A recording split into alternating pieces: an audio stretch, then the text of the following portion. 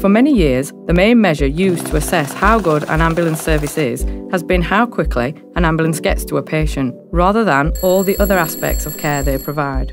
The problem with this is, it's been a long time since the ambulance service has simply responded to all calls with an ambulance and just taken patients to the closest hospital.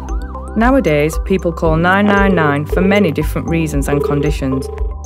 And in recognition of this, ambulance services in England have been changing how they work so that they can meet the needs of patients in the most appropriate way. This means taking some patients directly to specialist care, for example a heart attack patient to a specialist cardiac care centre. But for others, it may mean providing advice over the phone, care at home, or referring patients to the best service for their care, which may be their GP or pharmacist, for example. Of course, time is important, but focusing on how quickly an ambulance responds misses the complexity of what the ambulance service now does and tells us nothing about how good the actual care they give to patients is. That's where Phoebe comes in. Phoebe stands for Pre-Hospital Outcomes for Evidence-Based Evaluation.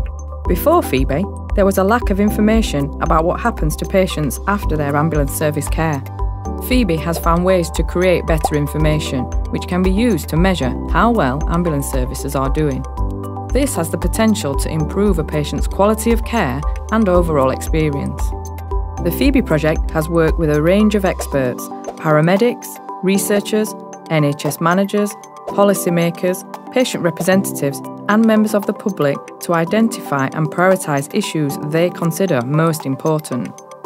For example, our team's patient and public advisors said the way the ambulance service manages pain is important and makes a big difference to the experience of every patient.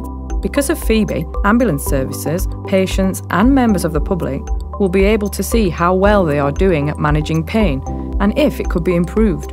The pain measure is just one of a range of measurements developed by the Phoebe project.